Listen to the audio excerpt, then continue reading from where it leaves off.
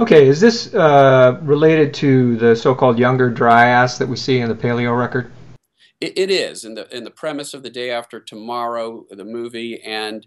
sort of our suspicion for some time, for decades, that this phenomenon could happen is indeed based in part on something that really did happen, that we know happened. The paleo data documented at the end of the last ice age, uh, as all this ice was melting in the northern hemisphere, and it was running off in streams and rivers into the North Atlantic, into the high latitudes of the North Atlantic, where it substantially and very abruptly freshened the waters in that region. And when you freshen the waters, you make them less dense, you inhibit the sinking motion that drives that conveyor belt. And so what we think happened was that all of that meltwater suddenly flooding into the North Atlantic shut down that North Atlantic meridional overturning circulation, the thermohaline circulation, the conveyor belt, denying a substantial amount of heat that would have otherwise be transported into the North Atlantic to higher latitudes. And there was a return to somewhat glacial conditions over a large part of the northern hemisphere, at least regions neighboring the North Atlantic, sort of a sudden return to ice age-like conditions that lasted maybe another 1,000 years or so before we finally came out of the ice age and entered into the modern warm period we call the Holocene, where there's much less ice around and where global temperatures are warmer than they were during the ice age. Now, that may not be a good analogy for what we're talking about, because at the end of the last ice age, there was a lot of ice around. And when there's a lot of ice around and it melts rapidly, you can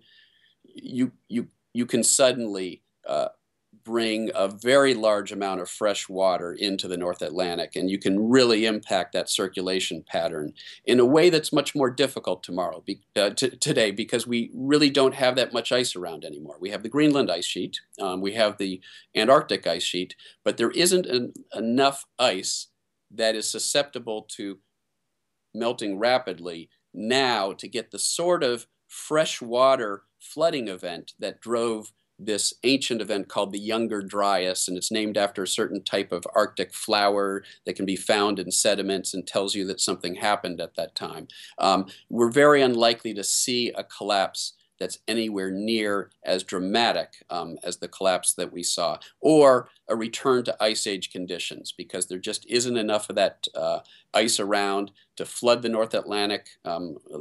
like what happened 10,000 years ago, and we're warming the planet. So even if that circulation pattern were to shut down, it wouldn't actually lead to cooling, except for maybe a small patch in the North Atlantic Ocean south of Greenland. The rest of the globe will continue to warm. Global warming will completely overwhelm this regional cooling effect if that circulation pattern collapses.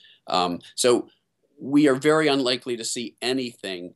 like what we saw 10,000 years ago. But again, there is still